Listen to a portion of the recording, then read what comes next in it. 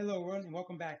Today I'm going to be speaking on a current event regarding these children from other countries actually crossing through the actual border. The actual not as traditional as it used to be regarding the actual the smuggling tactics. When I was tasked to be down there, it was a different kind of element. It was a different game plan where the parents traditionally will be crossed first than the actual child, for the fact that it is easier to cross a child than an adult. So they would be left in with a trusted relative to their native country until they can actually fund or actually smuggle the actual child by different means. I've actually spoken on this one on OG Shadow's YouTube page, how they're smuggled in, and it's actually pretty interesting. You should guys take a look at that video too, because of the fact that these are actual minors coming in. It doesn't make sense on a smuggling actual tactic. The first time I came across one of these actual situations was out actually in the hills in heavy and rough terrain. I was surprised that a smuggler actually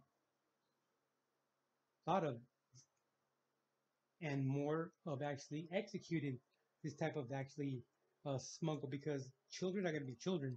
They're not going to be as long-winded. They're not going to be as uh, able-bodied to actually adapt to the actual terrain. There are some times where you have to be totally silent, and a child is going to be naturally scared, naturally, uh, physically, and vocally out. I mean, the kid's going to be a kid, and you can only hold somebody's mouth, and that's the reality of it. You look it up in different movies that you see that scene when the baby is crying and they're about to get caught in a trailer, in a semi trailer. You see that the actual parent is actually trying to muffle the child's mouth, and we all know what the end result of that would be. And so for even a smuggler to consider bringing a child over, that is just beyond my comprehension, for the fact that it's rough terrain. It's a rough 3 days sometimes. And the first time I actually saw that, it was only one time actually. One time I actually witnessed that, and it was a 10-year. The child was younger than 10 years old with both parents. That's also uh, not common. Usually they send one for the fact that the other one is able to receive the child at any point, either point A or point B, meaning the U.S. or Mexico.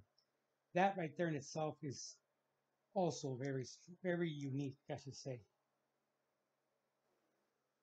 And when we would actually come across this actual situation, we would actually make it a priority that they would actually go be in the first actual ride down to a port, just so we would not actually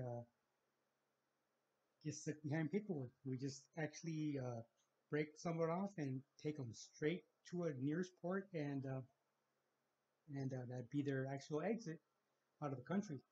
And if you ever hear these, I guess FEMA camps or some kind of encampment where there's housing for individuals, families, uh, don't look at it as a negative way. Don't look at it as a prison. The wire is there to keep elements out. That's what they're there for. They're not to keep people in. That's also another thing that the news does not actually mention. All these houses that are actually supplied by these privatized prison companies, uh, that wire is there to keep out, not to actually keep people inside. That's what I'm trying to say. And it's very, very manipulative. All the information that actually goes out, and it's sad because it affects humans and the way it's described, the way it's presented. It's on a political actual platform, and immigration is very, very confusing. The laws are very, very vague, and they are very uh, they're actually amended quite often.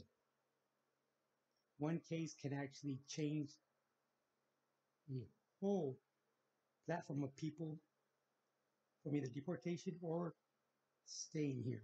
So always keep that in mind that the immigration law applies to everybody in a different way. So never give up.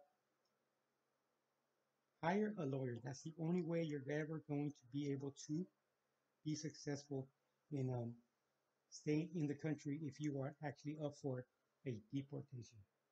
Okay, thanks a lot, guys, and talk to you guys later.